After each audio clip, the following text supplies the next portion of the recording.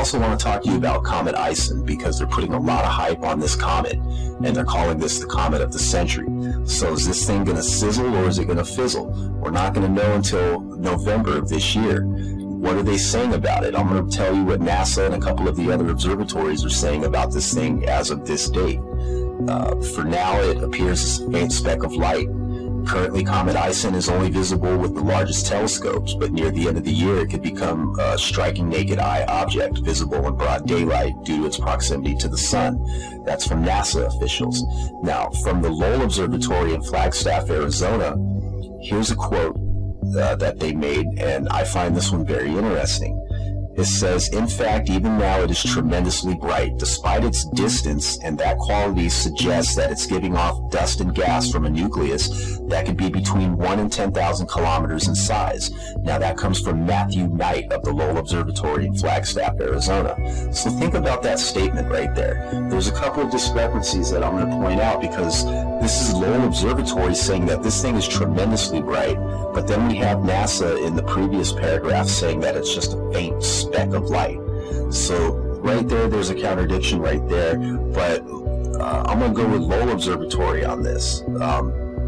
Think about what their statement said. Not only was it tremendously bright, but it suggests that it could be between 1 and 10,000 kilometers in size.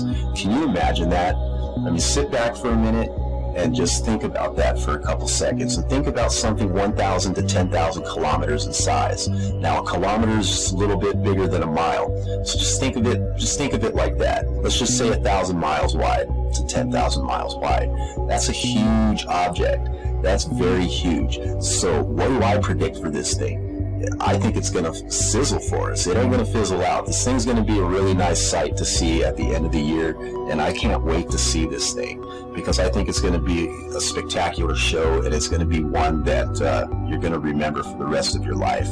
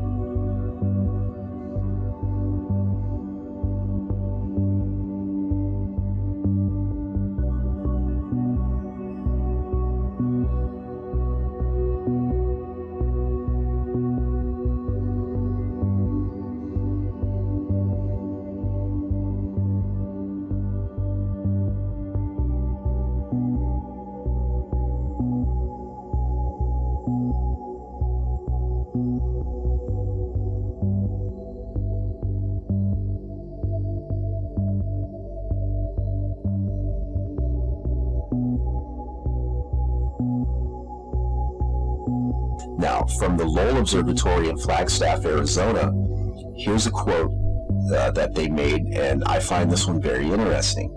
It says, in fact, even now it is tremendously bright. Despite its distance, and that quality suggests that it's giving off dust and gas from a nucleus that could be between 1 and 10 kilometers in size. Now that comes from Matthew Knight of the Lowell Observatory in Flagstaff, Arizona.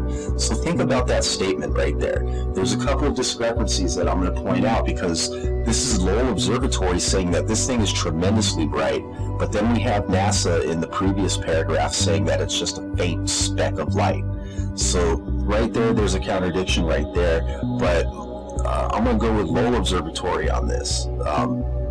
Think about what their statement said. Not only was it tremendously bright, but it suggests that it could be between 1 and 10 kilometers in size. Can you imagine that? I mean, sit back for a minute and just think about that for a couple seconds. So what do I predict for this thing?